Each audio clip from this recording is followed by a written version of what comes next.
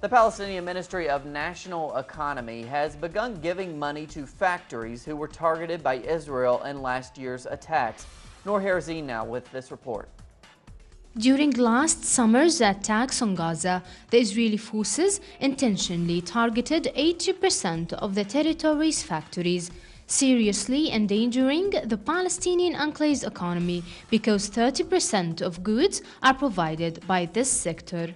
In the light of this issue, the Palestinian Ministry of National Economy this Wednesday began providing financial compensations to over 1,600 owners of the affected factories, industrial and commercial facilities. Each owner received close to $2,500 through the Bank of Palestine, despite that the amount of money is minimal compared to their financial losses due to the damages caused by the disproportionate attacks on Gaza.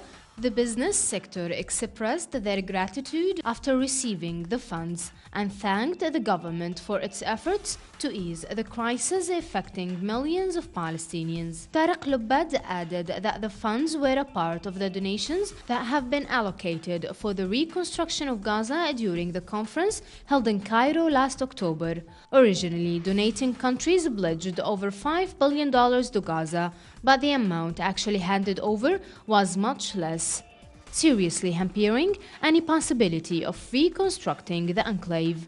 Noor Harazin, Telesu TV, Gaza.